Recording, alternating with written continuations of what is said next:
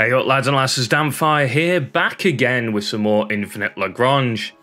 Now, today, it dropped finally. We get to have a look at the new carrier, the Marshall Crux.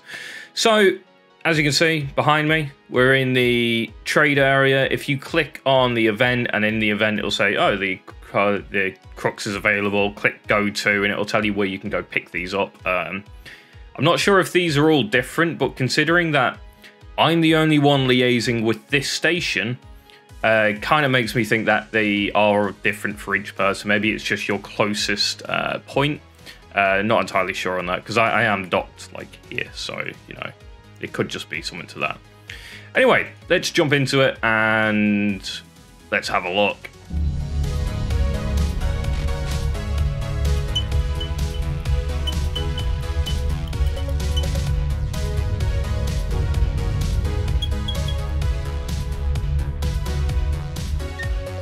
So here we are, we're inside the trading dock now, and as you can see at the very top, limited time sale, Southern Cross Marshall class aircraft carrier, service limit 0 of 3, which means you can only pick up 3. Something to note quickly is 3 of them, these ones seem to have a certain amount of upgrades, and these cost Proxima. Now, they are temporary. Highly recommend you do not pick these up at the current moment. I've asked the devs a couple of questions, say, like, why? And, you know, the typical sort of stuff. Why? Why do these cost Proxima? They're temporary blueprints. This shouldn't be, you know, it shouldn't be there. Anyway. So these are the base, this is the base variant, I believe, so this is what you'll get if you pick it up from a box as bog standard.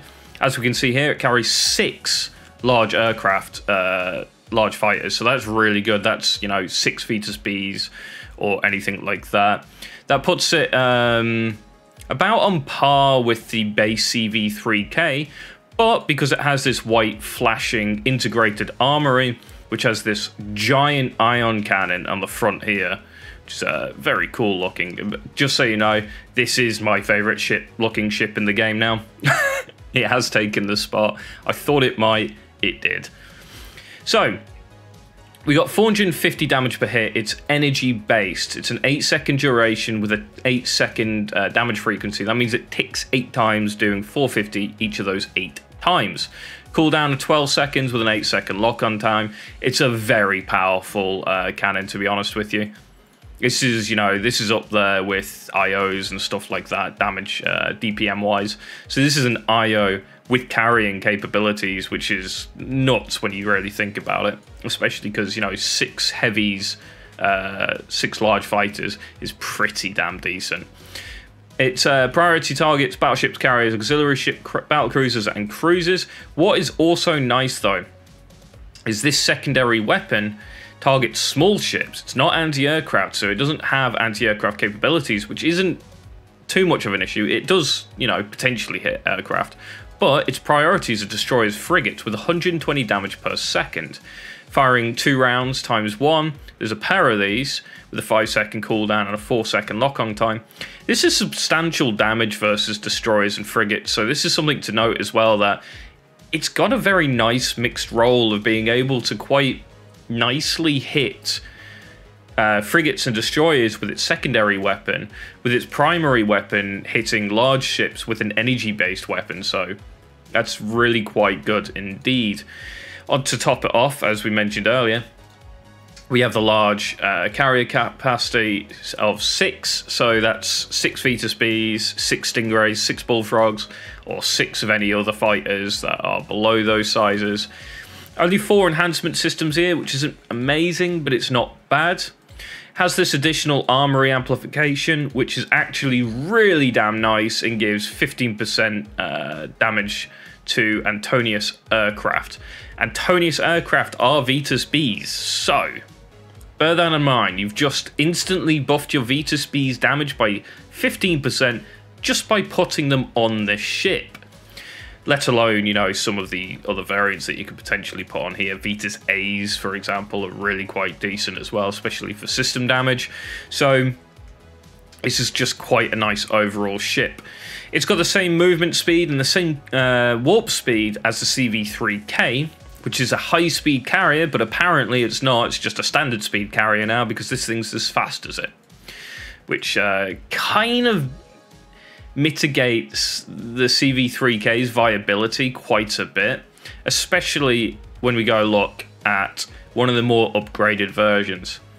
So the second version you get here, it drops literally just the large hangar for 6 corvettes, which is also very, very nice. 6 vets, fantastic. Not much more to say about this. It's pretty much identical. Something to note as well, it's roughly about the same HP as the CV3K, but it has got only 30 less armor, which in my opinion isn't enough to sort of go, well, the CV3K's got better armor, therefore it's going to be better at mitigating damage. That 30 armor's really not going to do much, because what shoots these are either energy-based or have big guns, and they're not going to care too much about 30 armor. Further upgraded on the third one, this has just got 51 tech points pumped into it.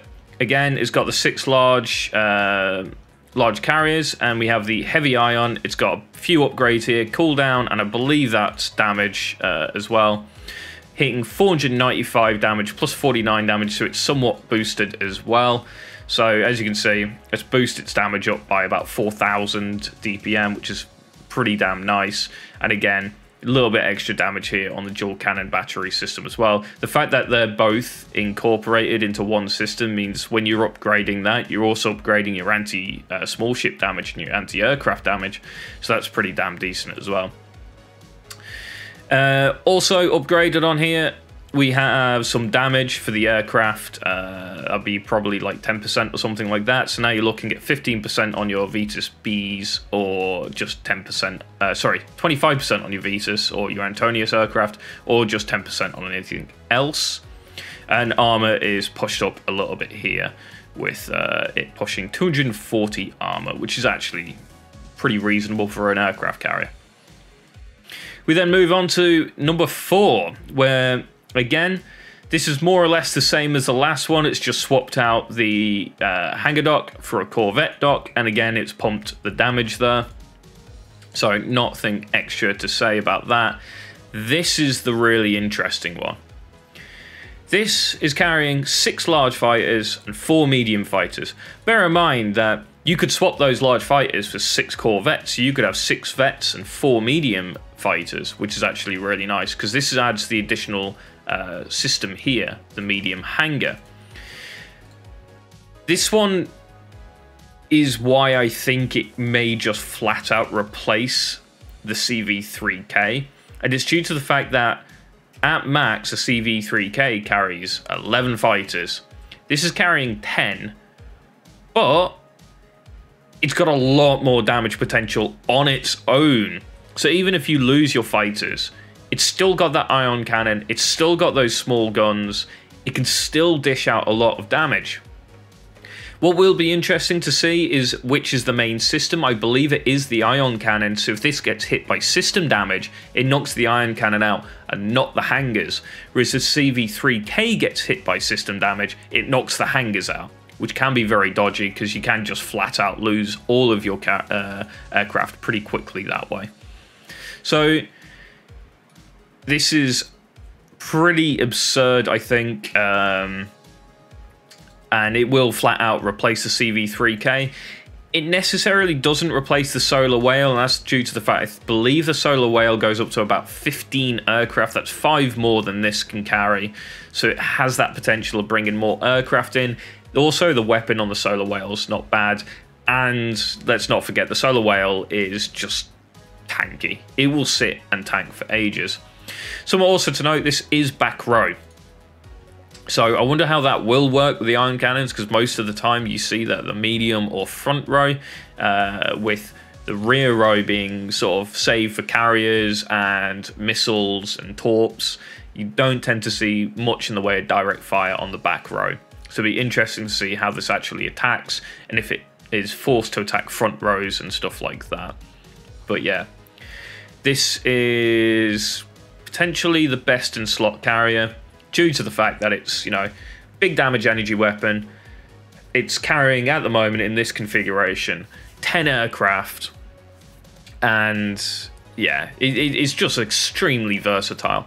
One issue maybe is the fact that this says active service of 0 of 3 here, which means you can only have 3 max, but that could be because it's a temporary blueprint, because the CV3K is the same. If you dock to the CV3K dock, it will only let you build 3 as opposed to 5.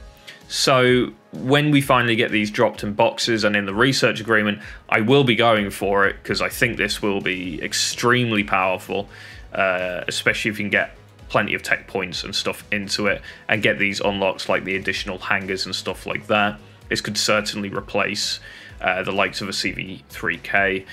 And again, to an extent, it will replace a solar whale as well. It may not have the carry capacity or the tank, but bringing its own damage in is extremely useful and extremely versatile, as mentioned.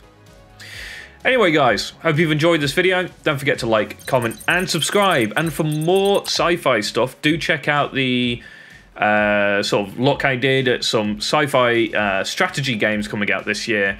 Really, really cool. They're all by indie devs, and they're just going to be really amazing. Falling Frontier, Capital Command, what were the other ones? Terra Invicta, and something else that I can't remember off the top of my head. Anyway, do check that video out. It's really interesting. It's a lot of fun, and yeah, get to see what's coming out later this year. Have a good one, and I'll catch you next time.